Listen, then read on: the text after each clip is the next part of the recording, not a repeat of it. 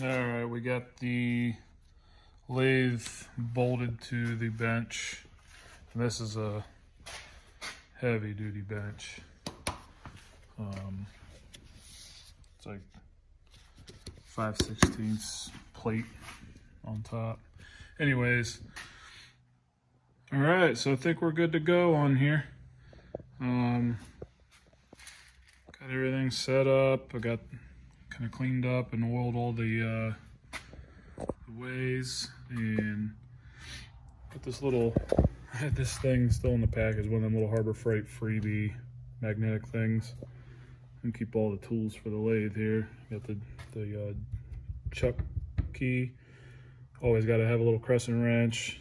Got the Allen key that fits the tool post, and then all the carbide tooling to go with it. So let's machine something here, see how well it works. I just got this little piece of black pipe we'll chuck up in here and see how it goes.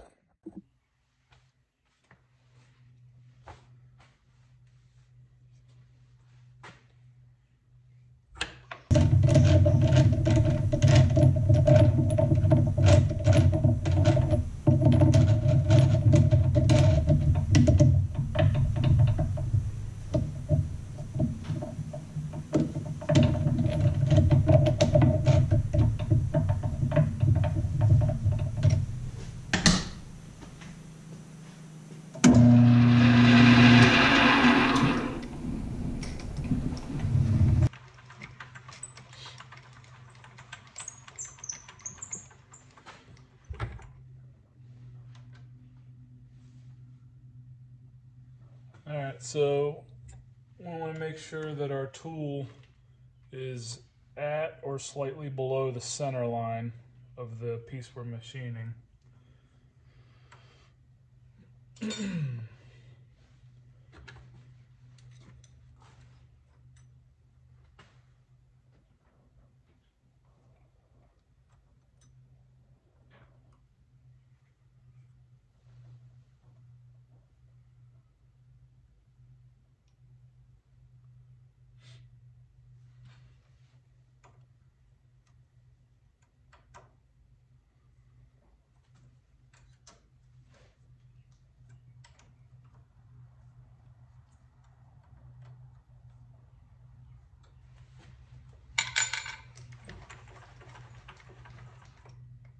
Once we get the height of the tool set, now we'll set the angle of it.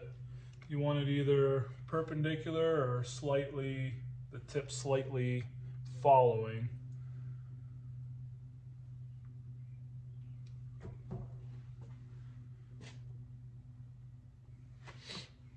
And since it's a 3-jaw chuck, we didn't have to indicate in, you know, the piece we're machining. It's not precision or anything, but it's going to be close. So let's try it out.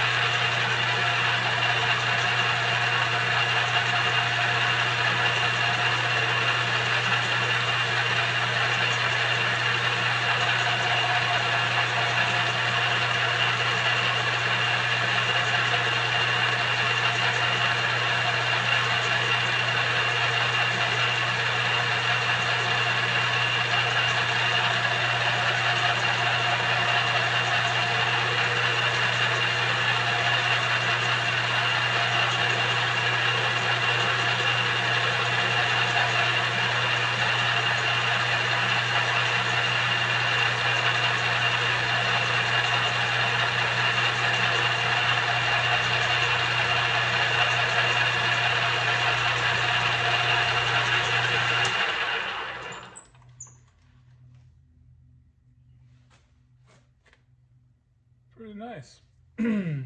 So this auto feed's actually just for thread cutting is what I'm figuring out here. You really can't slow it down slow enough to actually just take a smooth cut. So to take a smooth cut, you got to hand feed it, which, you know, hey, it's not like we're doing any big machine jobs here. It's just for little parts and stuff. So, you know, we got pretty nice surface there. A little bit of threading, but not terrible. That's easy enough to clean up. Take some 220 grit emery cloth, run this into reverse.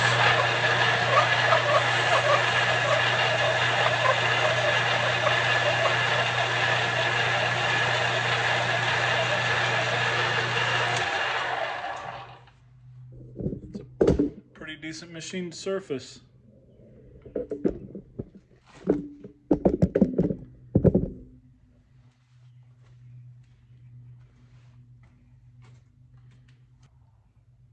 I used to have a set of micrometers years ago, but I'm not sure what happened to them. I'll have to see if I can find them, but we use this caliper for now.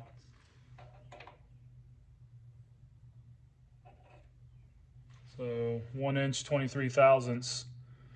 Let's take a 20 thousandths cut by dialing in on this dial here and see how accurate that is.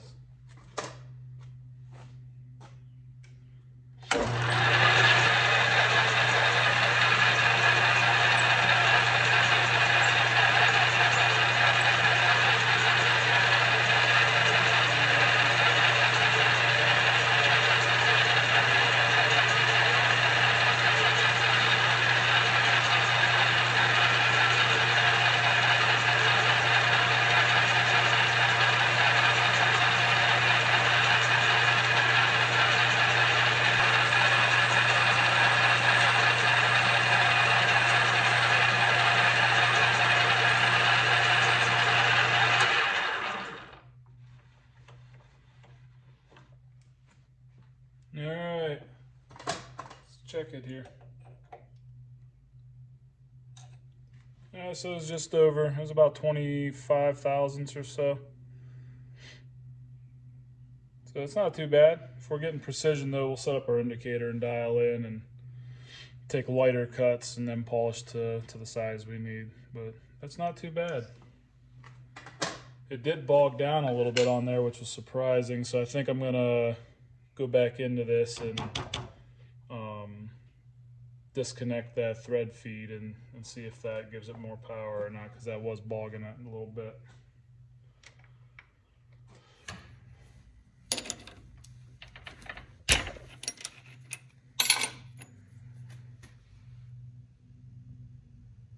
It's not a bad finish. I didn't even polish that. So just feeding it by hand. I didn't get a chamfer on the inside because my tool was below the center line, and when you're doing the inner diameter, it's got to be at or above. But yeah, just a little demonstration of it working. So I'm pretty confident that this will be a nice little addition to my little shop here. I can make tools and parts and things that I need. So I'm sure you'll see this in use in the future. All right, let's do something else.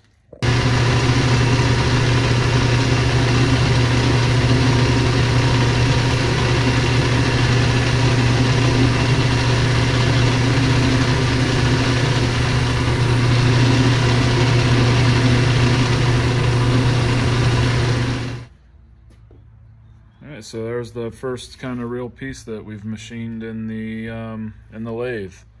This is timing cover alignment tool for my LS build. The way it came, it wasn't meant to align it with the seal in it, but I wanted to be able to align it with the seal already in it, so I machined it down to the same size here. So you can check out that on another video. But yeah, this is awesome, being able to do this at home.